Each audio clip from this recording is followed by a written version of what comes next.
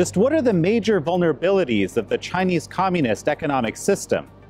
Can we trust the financial numbers coming out of China?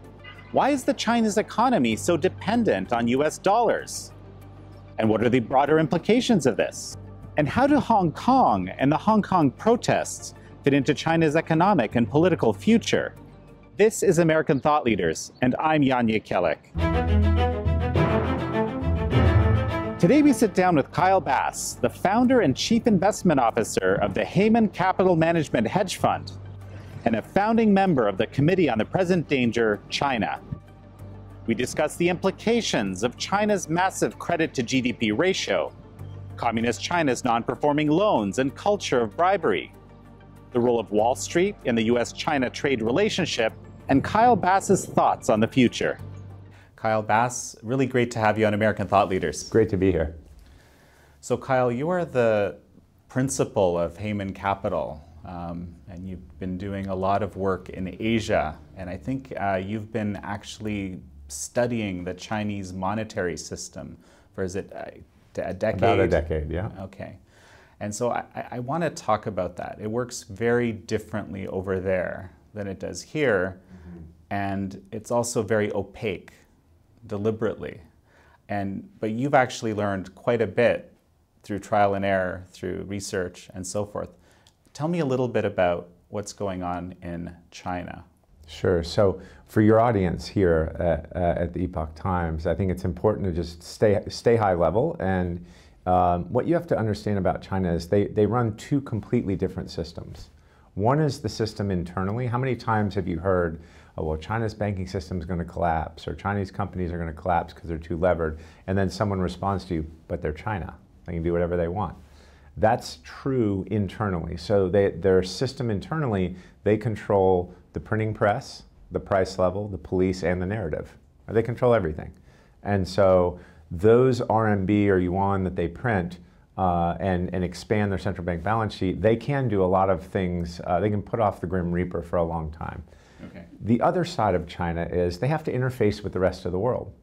And the rest of the world won't take their monopoly money. Right, as you've seen, they've tried to price oil in RMB with MBS and MBZ in the UAE and Saudi, and no one's really subscribing to this ideology because no one can spend RMB.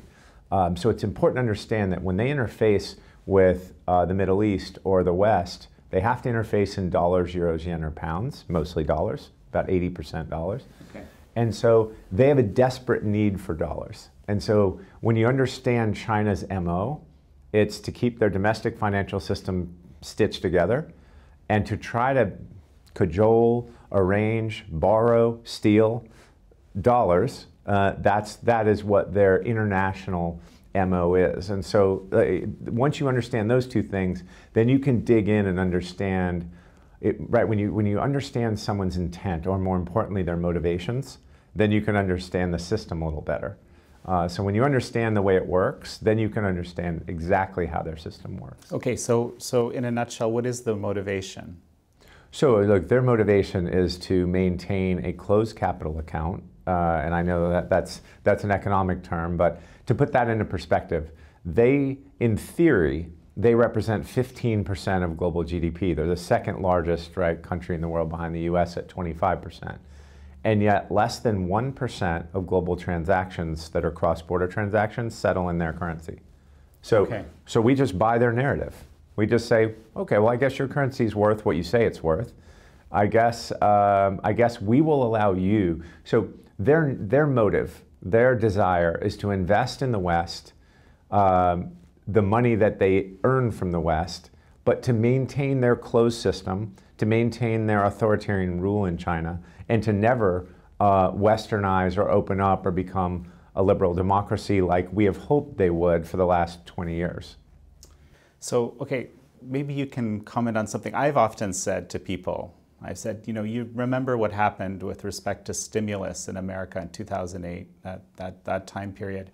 Everyone knew that at some point you have to pay the piper, so to speak, right? You can do stimulus. Our sense from a lot of work we've done is that China did that kind of thing, but just even at a much grander scale. Correct. And I'm wondering if you could actually speak to that. Sure. Yeah. So when you grow a credit system much faster than you grow GDP, which is what China has done, especially from 2008, they expanded their banking system assets, or let's say the amount of credit in their system, expanded 50% of the size of their entire GDP every year for 5 years. That would be the same as the US, so the US is about a $20 trillion economy. Imagine if we lent $10 trillion into our economy in 1 year. Our economy what do we do? It would explode up multiple double digits. But then we would have a massive hangover. We'd have a lot of loans that go bad, and we'd have to restructure them. In China, in our office, we say a rolling loan gathers no loss, right? It's an adaptation of a much older saying. But it's important to think about Chinese credit is now growing because there's no cash receipts. There's very little money coming in to pay these loans off, so they just grow the loans, if you follow me. Yes. And so when you look at Chinese credit growth every January, a large part of that credit growth is just the loans from the year before not being paid and growing.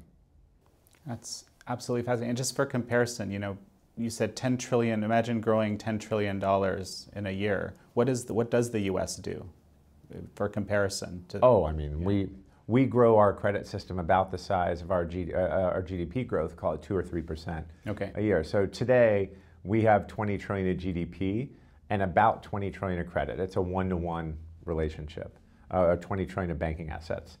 In China, they've about, I'm going to use dollars and not yuan. They have about $13 trillion at today's exchange rates in GDP. Remember, US has 20, China's at 13. Mm-hmm. They have $55 trillion worth of credit in their system. Mind you, we have the most advanced, largest economy in the world. We have 20. They have 55. And from what we understand, a lot of the loans, especially internally, will ultimately default or are going to be non-performing. Sure. So the IMF has even publicly said they think the number of non-performing loans exceeds 7% of assets. China claims it's 1. Mm-hmm. We think it's more like 20, 25. And to put it in perspective, in the Asian financial crisis, so 98, 2001, 2002, about 35% of Chinese loans went bad, and they had to restructure their banking system. And Wang Qishan was actually the chief economist at the time restructuring the Chinese banks, 2001, 2, 3. So if a third of the Chinese loans go bad, we're talking about $15, $16 trillion worth of loans going bad. Just think about this for a second. They only have 2 trillion of equity in their system. And so, to put it in perspective, in the US financial crisis, our entire banking sector lost about $800 billion, and we recapitalized it. Right. Okay? I'm telling you that China's going to lose at least $3 trillion, if not $5 trillion in their collapse.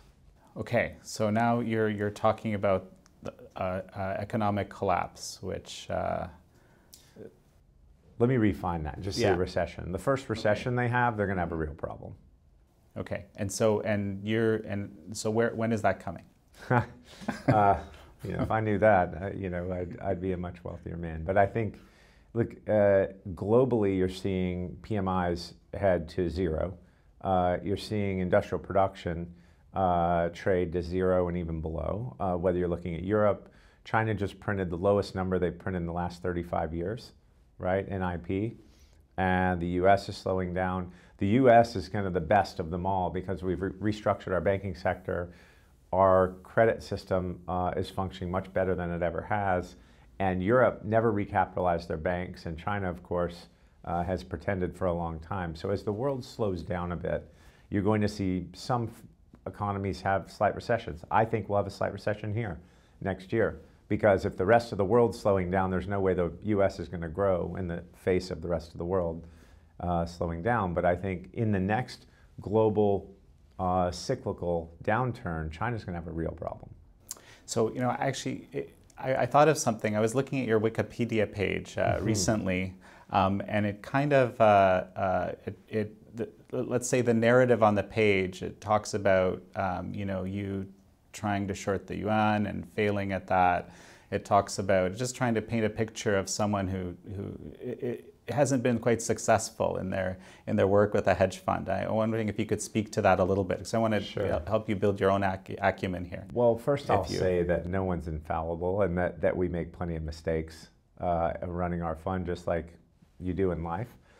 We try to make many better investment decisions than poor ones, and we've had our shares of ups and downs. However, the Wikipedia page is something that's really interesting, because one of the endeavors that we engaged in many years ago was I got together with an intellectual property lawyer who was explaining to me how big pharma like to evergreen old patents. Patents only have a 17-year life, and yet many of the drugs in the U.S. system should have rolled off patent decades ago, but they keep tweaking the chemical compound just a tiny bit to renew and get a new patent.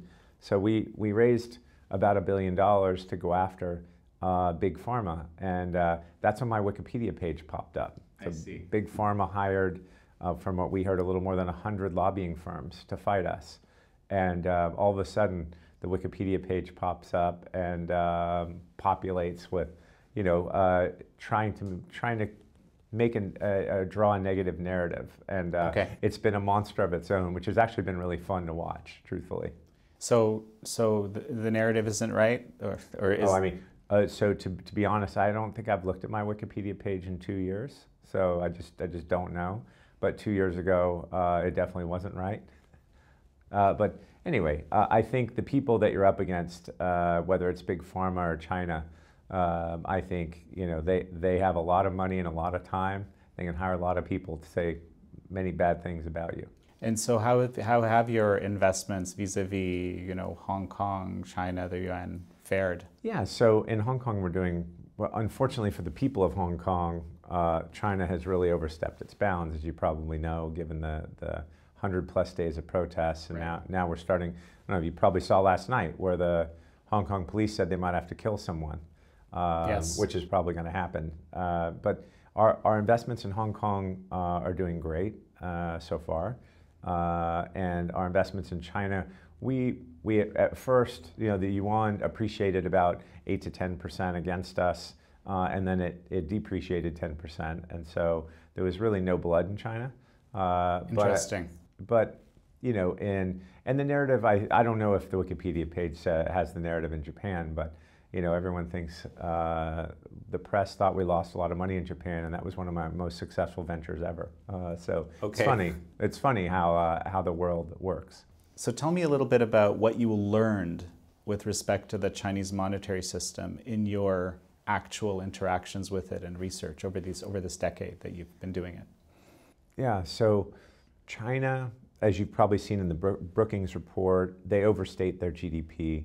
We think it's roughly 2% a year on average over the last 10, 15 years. So we think the Chinese economy is at least a quarter smaller than they say it is. And that Brookings said the same, which is interesting because Brookings gets a lot of funding from the CCP in various ways. But I think what I've learned is they supply data series to the marketplace. There's actually a lot of data in China if you know where to look. If you look at all their data repositories, there's similar repositories in the US, like in the CEICs, the Bloomberg of China. There's plenty of data in English that they produce. Now, if you find a series that they really don't like and you publish it, they'll just cancel the series, which happened in one of my investor letters. Oh, tell me about that. Yeah. So in February of 2016, I wrote an investor letter to all of our investors that ended up getting published in the FT and the Journal and various places, because it was a particularly revelatory piece, because this is how the Chinese system works. These are the numbers in the system as per China. And if you just use their numbers, if you actually believe their numbers, which we don't, but if you do use their numbers, their system has grown at such a reckless rate that you're going to see a restructuring in their system at some point in time. And if you talk to any chief IMF chief economist, World Bank chief economist, just talk to people that are part of the establishment. Ask them if you can grow credit 50% of GDP every year and only grow GDP 10. You can't do that very long before you have a comeuppance. And so what I've learned is if you use their data and believe their data, it's already pretty bad. but we also know that the majority of their data is false and worse than they say it is. And so that will increase the odds of a major restructuring at some point in time. The thing that's kept China going for so long, back to my first description about them having two worlds, is if you remember, as the US allowed China to ascend in the WTO in 2001 under false pretenses, as we now know, with the expectation of them opening their economy, becoming more Western, becoming more liberal, becoming more democratic, and they've actually gone the other way. And so basically, if you look back to then, what we did is we exported, 4.5 million jobs from the US Rust Belt went to China. That we started exporting our jobs to get cheaper t-shirts and cheaper tennis shoes and cheaper electronics. That's basically what we did.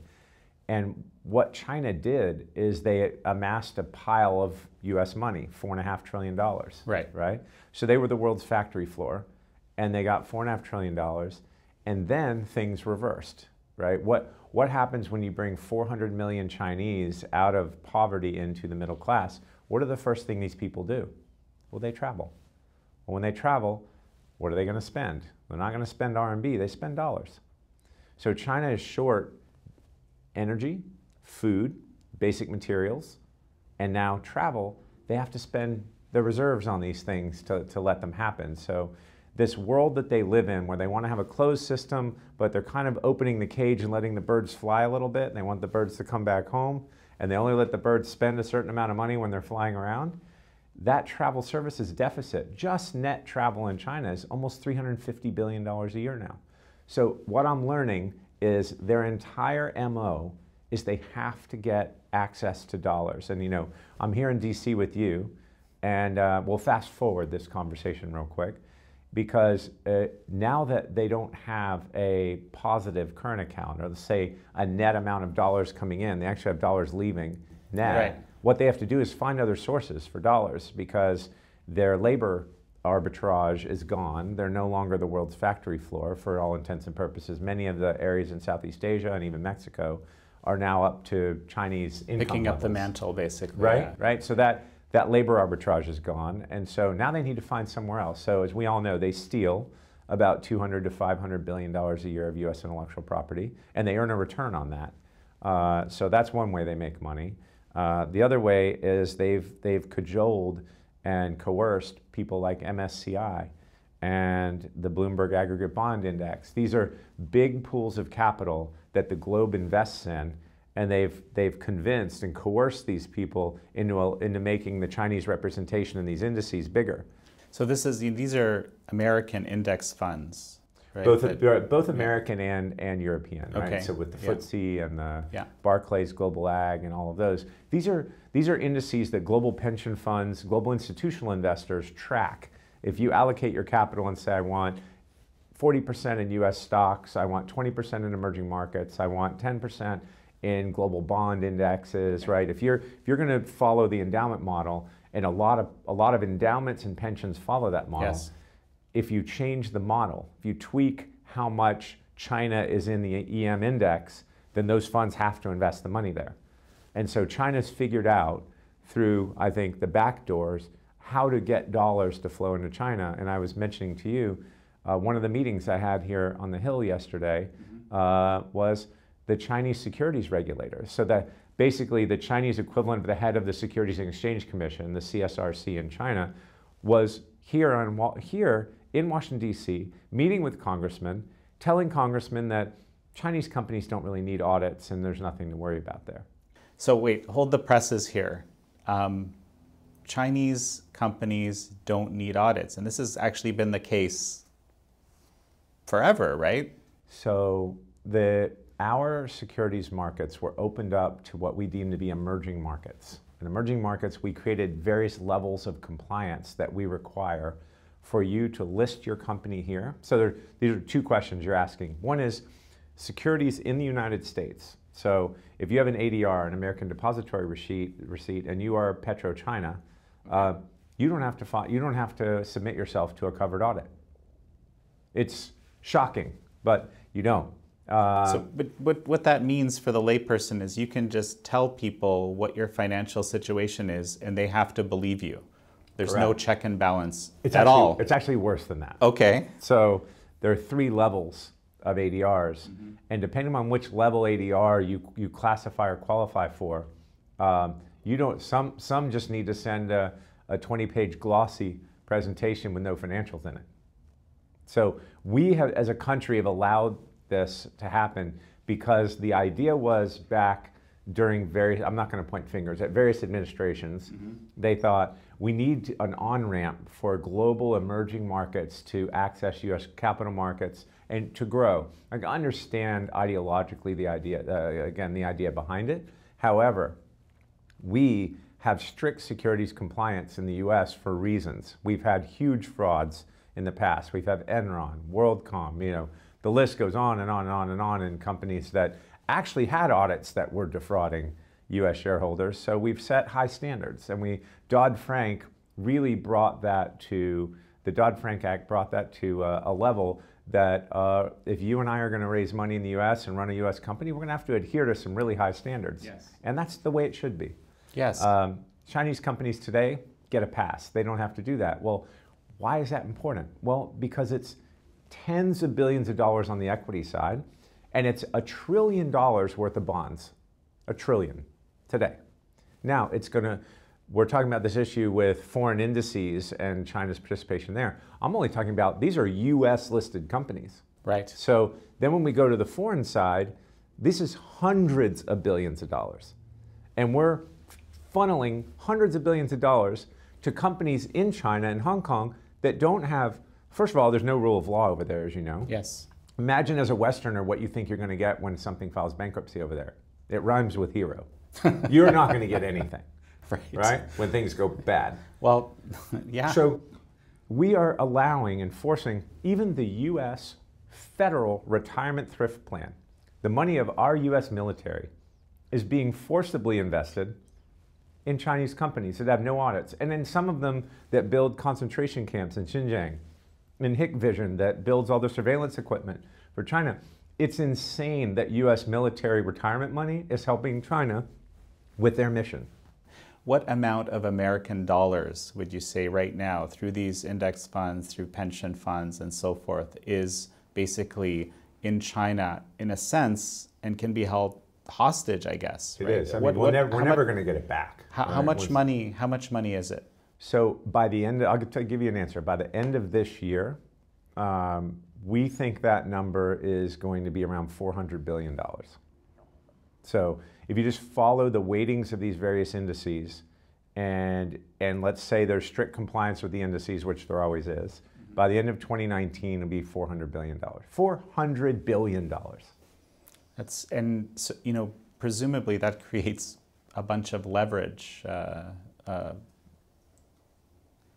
It creates all kinds of problems. I mean, I see your mind working, saying you can't believe this, but when you think about the leverage that it gives the Chinese, the additional leverage, not to mention the dollars that it gives them, and they've used those dollars, right? Money's fungible, to expand their Belt and Road program, to build their military, because the Chinese need dollars to buy all of these things, right? They need it to buy base metals, they need it to buy basic materials, they need it to buy energy. They have to have dollars to buy all of those things. So we as a country are allowing them to use our own system of asset allocation and investment. And then they also do this fascinating thing where they get guys like Schwartzman and Sheldon Adelson and Steve Wynn and all these billionaires, they give them special access to their markets so that they become evangelical in the US. You've probably seen in the press recently, Sheldon Adelson keeps calling Trump, saying this trade war is bullshit and you need to stop with the tariffs. Well, Sheldon Adelson's gaming license is up in Macau in the next year. So his give a shit factor is really high.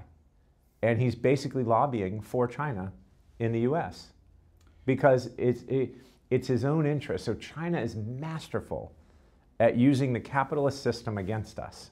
What I was thinking when you mentioned, your thinking is basically a lot of these, American pensioners or U.S. military almost can effectively become a lobby group, basically, for the CCP if all that money is held hostage? It's, Right. it's almost like, is that or accurate? Or if the returns are dependent upon China doing well. Right? It's actually, you don't even have to go to the hostage level. You can say, if 20% of my money is invested in China and I'm already in there, then don't do anything to ruin that. I.e., let's just let China keep doing what it's doing and try to grow my money because I can't get my money out, right? Once you're in, it's like the Roach Motel. You can't get out. And so it becomes a much, much larger problem. So the good news is Senator Rubio in a bipartisan group is now trying to put together the Equitable Act that's going to require compliance with U.S. securities laws in the U.S. So Chinese listings in the U.S. are going to be much tougher. God forbid they have to adhere to the same rules we do. I know that sounds crazy, but it's a good start. And then we're also maybe expanding it to using other like U.S. retirement laws to prohibit capital from moving to these other indices. Look, here's an interesting fun fact, right? You saw the Hong Kong Stock Exchange try to buy the London Stock Exchange for $39 billion in a hostile offer. And people were scratching their heads thinking, why would they ever buy? Why would they pay that much for that exchange? Well, the LSE owns the FTSE indices, and China is not included in those indices yet. So China's calculus was simple. We'll pay $39 billion, but we'll get $200 billion back when they include us in the index. Like, this is what's going on today. And for some reason, like the world's not seeing it. Kyle, when you frame it this way, it strikes me almost like the CCP is trying to set up a situation where the U.S. feels like they have to bail out China, much as they did the financial system in 2008. Is this, am I going crazy here, or? So I see where you're going there, and I would actually go the other way, and I would say that the narrative that the people like the Global Times and China Daily and Xinhua and all these various Chinese, news and quotes agencies like to run with is China can outlast Trump in this trade war, and if we have President Warren coming in, they're just going to wait him out and they'll get a deal done. I think number one, they're gravely mistaken. Number two, what's important about who holds all the cards here, the narrative that I've been trying to give you when you understand the way their financial system works is their desperate need for dollars. We hold all the cards. And as soon as Trump and our National Security Council and our intelligence agencies realize that we actually hold all the cards, and because we control their access to dollars. And if we start requiring China to adhere to our rule of law when they raise dollars from us, it's going to be a real problem for them. And it actually throws the stick in the spokes of their whole financial system. So that's the narrative I want you to walk away from, or walk away with today, is we hold all these cards. And by the way, all we have to do are follow our own laws. I mean, we keep talking about defense, right? All we've been talking about is how we defend ourselves from the various attacks of China, whether it's the narrative war or the economic war or the cyber war. Right? They're fighting 3 or 4 wars against us right now. The only one they're not fighting so far is the kinetic war, and God hope it doesn't go there. Right. But I think, and that's, as you know, their 100-year plan is to win, is to dominate the world without ever firing a shot. And so far, they're doing a damn good job of it. But we hold all these cards, and when we realize that, we can start operating in a different way as a country. So we need a whole-of-government approach to working against the Chinese. You saw FBI Director Wray say that. Right. So I think it's happening. Oh, whole of government. There's a lot of people in this country who won't like that formulation or won't like that concept, right? We're a free market place. We don't want the government directing our industry and so forth. So that's a great segue into another area that we should be talking about. And when you think about China today and these various wars they're fighting that we just spoke about, when you look at the various constituencies, so when you look at the President of the United States, or you look at the executive branch in his cabinet, and you look at the intelligence agencies and the US military, if you read the 2019 Intelligence Authorization Act, which was passed a couple of months ago, in there they named 4 countries as hard target countries, hard targets. Yes. China's one of them. Yes. One of 4, with right, Iran, Venezuela, and of course, Russia. So all 3 of those constituencies regard China as our biggest adversary.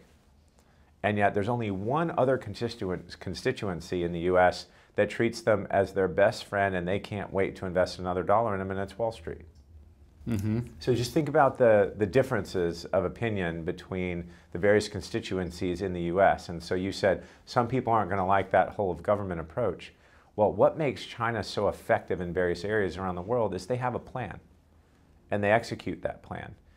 The difference between economics and national security is something that is just, that discussion is not had. And no one that runs Apple Computer is in charge of US national security. right. They don't even, it's not even in their shareholder dossier. Right. Right? It's not in their fiduciary responsibility. Yeah. Nor is it in Nike, nor is it in Walmart. They have huge influence on the president because they can call him up and say, hey, you're really hurting our business. Well, sorry, we might have to hurt your business. So I tend to think national security is more important than the next quarterly report of our public companies. And so at some point in time, we have to have a whole of government approach to our national security. And I think it's starting to happen. So, you mentioned Wall Street. There's that famous quote from Steve Bannon where he says Wall Street effectively is the investment relations arm of the CCP, or at least acts that way. That feels like an exaggeration, but if that is indeed the case, which is you're alluding to here, how can you help change that? Because it's an extremely powerful group pushing in a very different direction, you're arguing. So I would say that Steve Bannon's quote there, while he can be hyperbolic, that one is spot on. When you come up here to DC and you meet with the various constituencies that are underwriting, whether it's legislation or even the administrative fixes that some are trying to make in various government agencies, the primary opponent many times is Wall Street. Because think about it, they're all chasing one thing. They're all chasing El Dorado in China. They can't wait to invest another shekel into the 1.4 billion people and try to earn a profit. And you think about all the Wall Street firms, they want more M&A, they want more IPOs, they want more capital. And as long as that gate's open and they can tell that story about the glories of China and the profits that they can make in the future, they want their gravy train to keep running. And so, again, whether it's the sell side or even the buy side, you look at the BlackRocks and the Blackstones and the private equity firms, they can't wait to invest more money in China. Regardless of, again, I'll take us somewhere else, the internment of more than 1 million people. U.S. intelligence thinks 3 million people in Xinjiang. The social unrest we're seeing in Hong Kong, which is going to turn bloody. It's already gotten bloody, right? The human rights violations in China are back to the scale of the 1920s and 30s, which is absolutely awful. And Wall Street just seems to be disconnected. Hollywood's disconnected. It's this fascinating situation today where, again, the various constituencies are all acting in their self-interest. So when we go back to this whole of government idea, this is about greed versus national security. Those are the two competing notions in the U.S., and I think national security should win. Right, because the Chinese Communist Party has been so effective at leveraging, let's say, the greed side of capitalism. They're the world's best at bribery and direct and indirect bribery. There's no one better than the Chinese. So why don't you give me an example that jumps to your mind around that?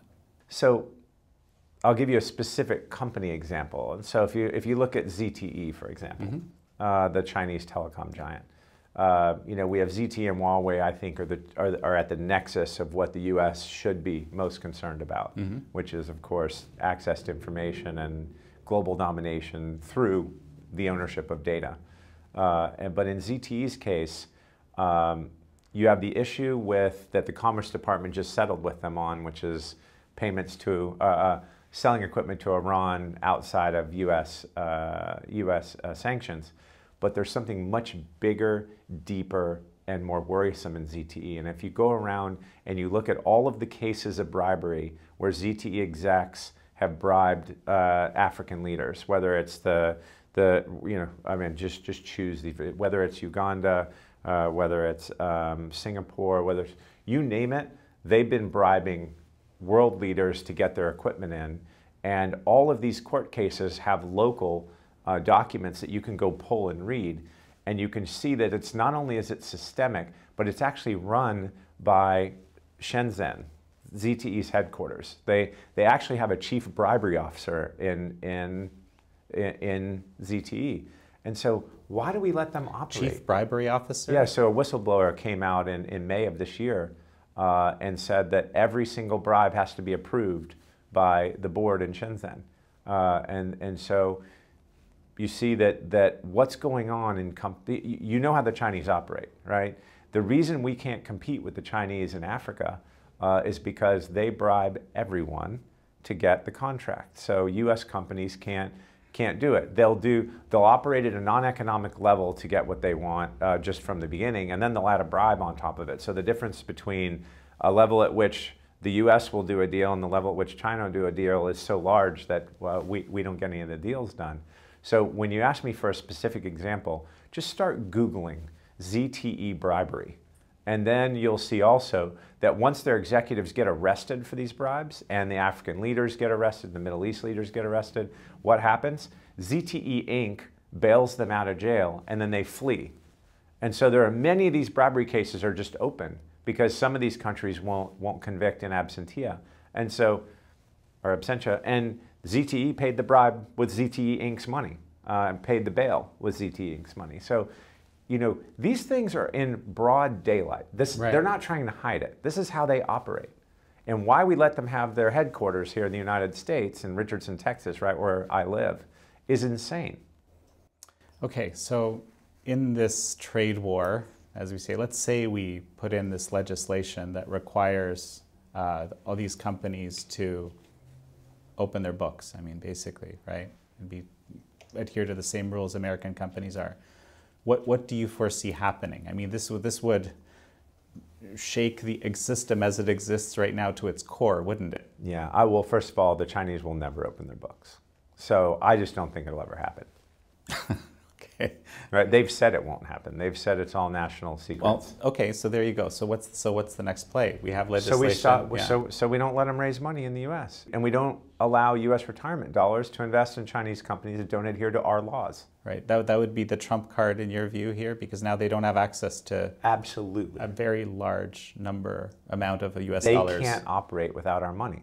So that is, just requiring them to adhere to U.S. law would ruin them. With respect to the Hong Kong situation, right? Hong Kong, obviously the monetary system has been operating independently with much more of the kind of checks and balances that American companies are held to in the U.S. You've been saying... I'm not going to agree with that. Oh, you're not going to agree with that? So, okay. So I would say the HKMA has been fairly transparent. So the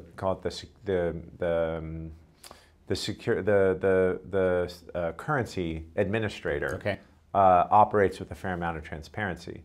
When you look at 8 shares listed in Hong Kong, none of them submit to covered audits.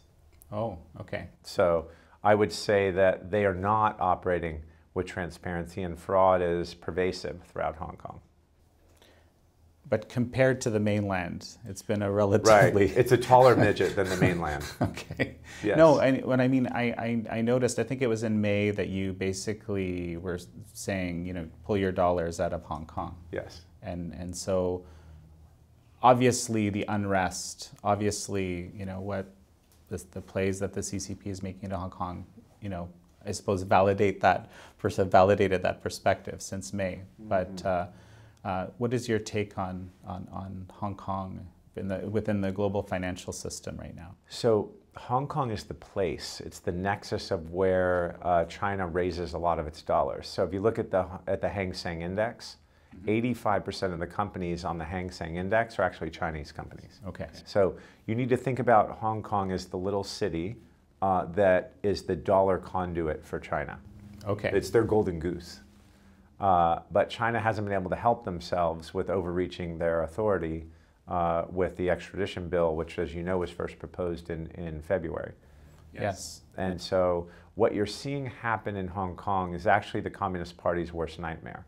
And what I mean by that is domestically, where the Chinese control the narrative and they have it locked down, and they don't have, they can also close the internet, so they don't have pictures circulating of all of the horrible things they do to people that are non-compliant with the CCP's rules and regulations. Right. Hong Kong is the exact opposite, right? It's 7.5 million people that are used to freedoms and a British/Western rule of law. That's why it's thrived so well over the last, call it, 20 years. And so now you're seeing the evolution of, again, the CCP's worst nightmare. So we're heading into October 1st, the 70th anniversary of the Communist Party. Between today and October 1st, you're going to see some real bloodshed in Hong Kong, because CCP is not going to go for protests going into their 70-year celebration and military parade. And so unfortunately, you're going to see things worsen. But again, Hong Kong is two issues. One is the extradition issue, China's overreach. The other is actually their financial system. It's a 36-year rigid financial arrangement in an economy that's very dynamic. They are the most levered Western economy in the world. Okay. They're as levered as the worst European country was going into 2011. Like Iceland or something? Yeah, their banks are 9 times their GDP in Hong Kong. Iceland, Ireland, Cyprus, they were all 9 and 10 times GDP, and those dominoes fell very quickly. So if you have a swoon in the Hong Kong property markets, which invariably is actually happening right now, the banks in Hong Kong are going to have a real hard time with this one. So this is another, I don't know, is it an ace in the hole in the trade war on the American side, or how do you see that? So it's interesting. President Trump seems to think Hong Kong's an internal problem and that they're going to solve it. But again, as we sit here today, just yesterday, both the House and the Senate passed the Hong Kong Human Rights Act, and that basically puts the spotlight a little more on the determination of the autonomy of Hong Kong. And I think that what's happening there is Congress is trying to take that decision out of the president's hands. As the 1992 Hong Kong Policy Act works with the United States, between the U.S. and Hong Kong, is the State Department is to write a report once a year to the president, and the president, in his sole determination, determines whether or not Hong Kong is sufficiently autonomous.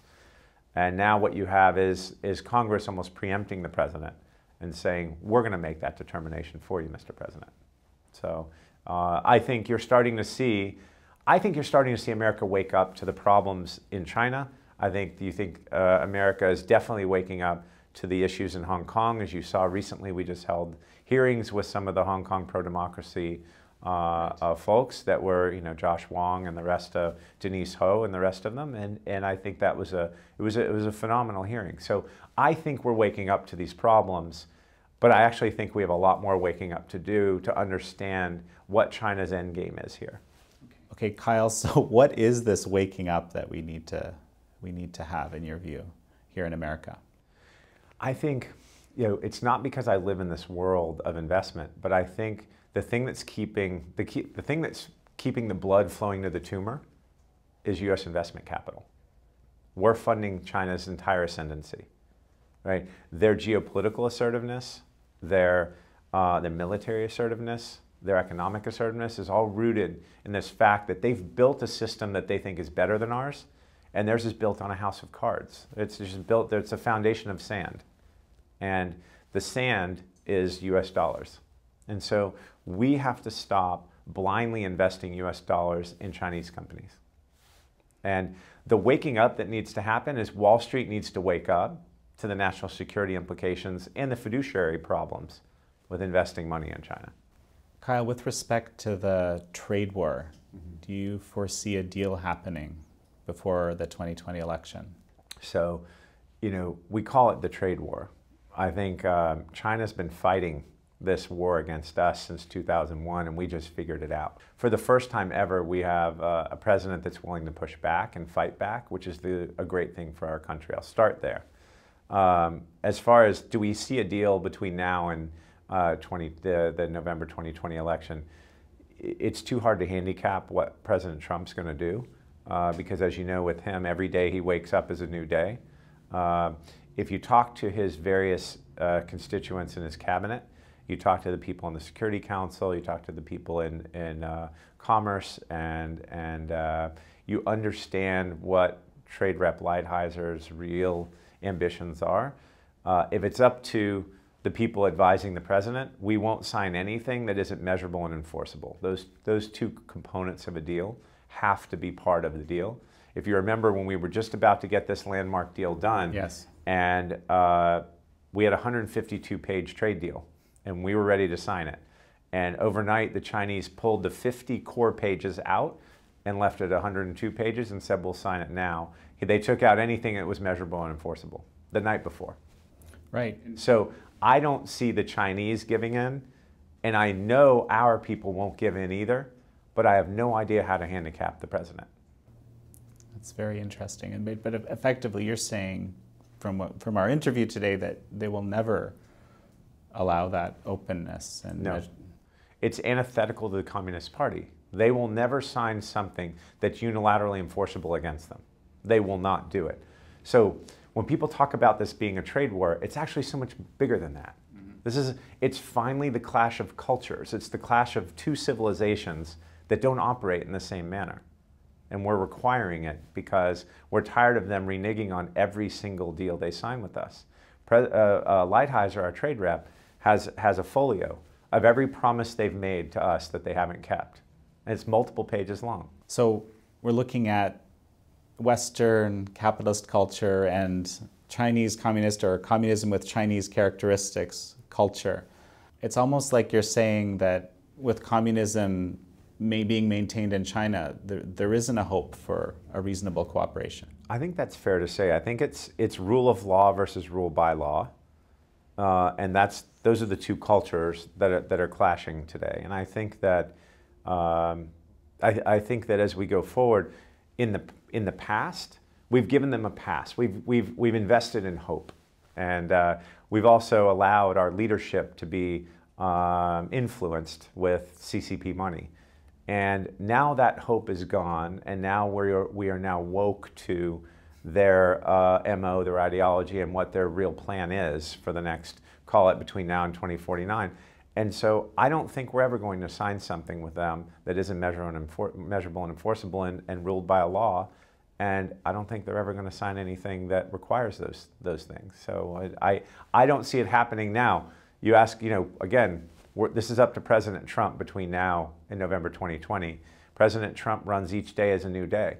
And so he himself could unilaterally do something that may be very detrimental to the long-term national security of the United States in an effort to make the market go up that day. That's what I worry about. And so actually, to that point, I was speaking with Steve Moore recently, and he was talking about this idea of an interim deal, right? Look, I know Steve Moore and Art Laffer and all of these economists, they believe that we should get an interim deal. We should make the stock market go up 5,000 points. Just that they're so focused on getting a Republican, or more importantly, getting Trump reelected for another 4 years. I am much more apolitical than that. I care very much about our national security. Whether we have President Trump or Elizabeth Warren, I will never change my tune. So I'm trying to give you an objective analysis of the MO of our biggest adversary, China, without trying to politicize it. But like I say, what I'm trying to tell you is you can't handicap Trump. Okay, so given all of these realities, Kyle, that we just discussed, what is the best case scenario for the U.S.? So I think the best case scenario is for us to have a slight recession next year, disallow Chinese companies from listing in the U.S. until they adhere to our laws, and stop the flow of capital from U.S. retirement funds, U.S. endowments, pensions into these global indices and invest more in the US. Our best case scenario is to take a little bit of medicine today so that we live longer in the future. And I know that prescription doesn't sound like it's a great one, but if those are your two options, then I choose option A. Kyle Bass, such a pleasure to have you. Thank you. It was a pleasure being here.